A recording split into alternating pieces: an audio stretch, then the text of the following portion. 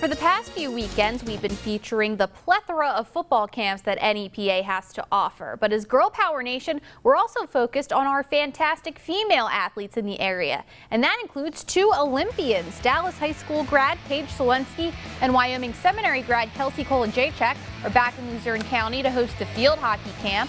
Selenski, a 2-time Olympian in London 2012 and Rio 2016, is now retired from the game, while Kolojejchick, a member of the 2016 Rio squad, now coaches at Harvard. But both say they love working with the next generation.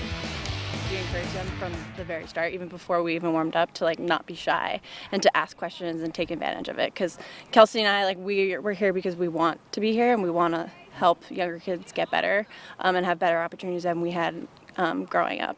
And it's the only way the sport's going to get better. I'm super honored to be from the Wyoming Valley. I think it's super incredible that it's been a hotbed for field hockey for numerous years and it's still continuing to do that.